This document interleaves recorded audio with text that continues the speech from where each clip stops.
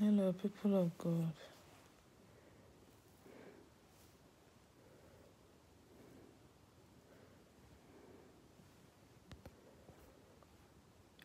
Hello, people of God. We thank God for yet a beautiful day in His presence again.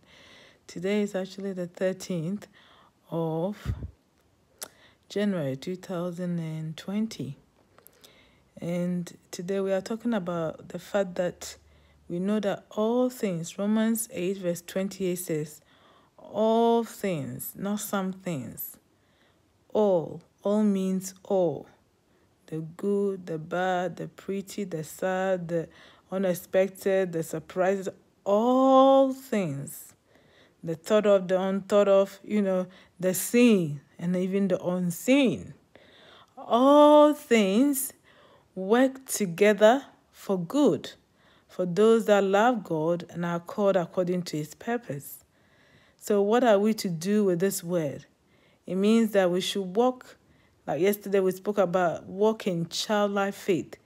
If all things are going to work out for our good, it means we might not fully understand what the situation is now, but as we continue to trust like the child trusts completely in the parents, we can trust in our God, who is our parent. He's a mom, He's a dad, He's everything, really. He's responsible for us. And all things working for our good. Yeah, all things working for our good. It is in, it is in,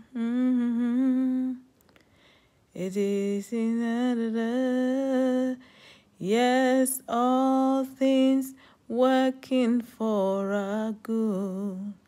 Thank you, Jesus. We thank you, we bless you. We honor you for your guidance, for your faithfulness, for your kindness. You are the only God that we know, the only good God. We thank you for our husbands. We thank you for our children. We thank you for our marriages. We thank you for our government. We thank you for our friends, our extended families. We thank you for your church. We thank you even for this generation. For all the 7 continents of the world, we thank you.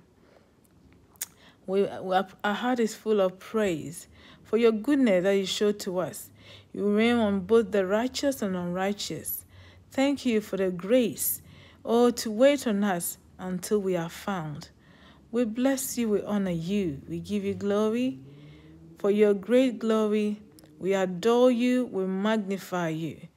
Only you are worthy of praise. Only you are worthy of honor. Only you are worthy of adoration. Come, we bless your name. We exalt your name above all names. The name of Jesus, higher than other names. Our Father.